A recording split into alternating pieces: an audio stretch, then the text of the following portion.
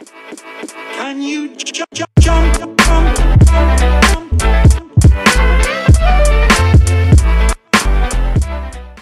Yo guys, what's going on, and welcome to this tutorial how to create a frame for text like this.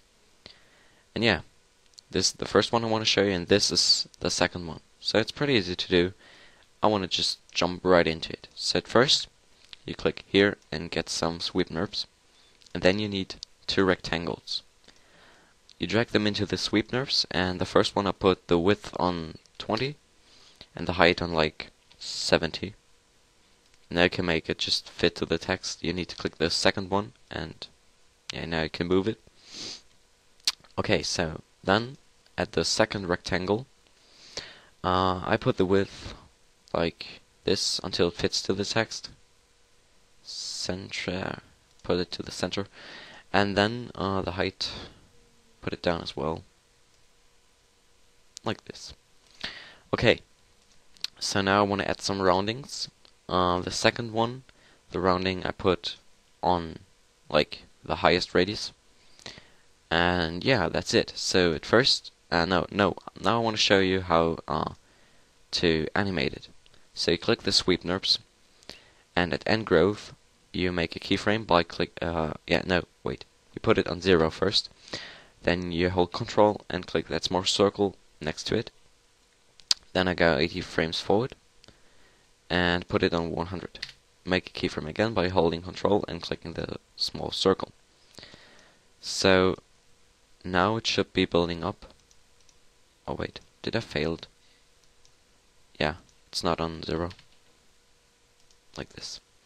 Okay, now it's looking like this. It's building up.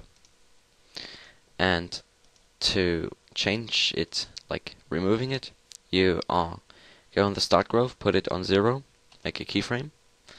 Then you go to the end and put it on 100 and make a keyframe. So now it's building up and just removing it again. So this is the first one I want to show you, and the second one is pretty easy to do as well. So what you need to do, you click on the sweep NURBS, put the end growth on 100 and make a keyframe. Then you go 10 frames forward and put the start growth on 100 as well. Make a keyframe.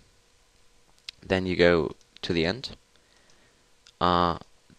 The end growth you need to put on 0, make a keyframe, and 10 frames later you put the start growth to 0, make a keyframe. So this is looking like this. You can also change it by do it like only 5 frames, not 10, like this,